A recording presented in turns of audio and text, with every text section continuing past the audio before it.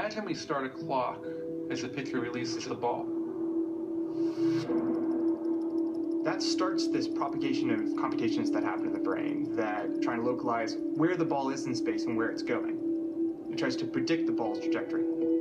The ball is moving too fast for you to be able to track it with your eyes moment to moment. Your eye is rushing ahead to the point where you expect to see the ball. You don't know exactly where it's going to be, but you're making your best guess.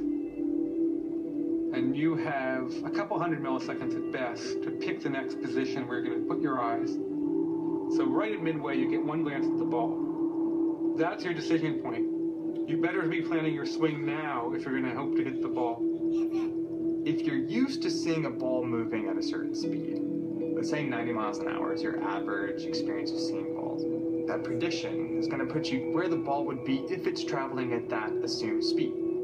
You move your eyes to right where the position of the ball should be for 90-mile-an-hour fastball. But lo and behold, this pitcher has some extra gas, and they pitched it at 103 miles an hour. It left the pitcher's hand, you look where it should be, it isn't there, and from your perspective, it's almost as if it disappeared. Poof, it's gone.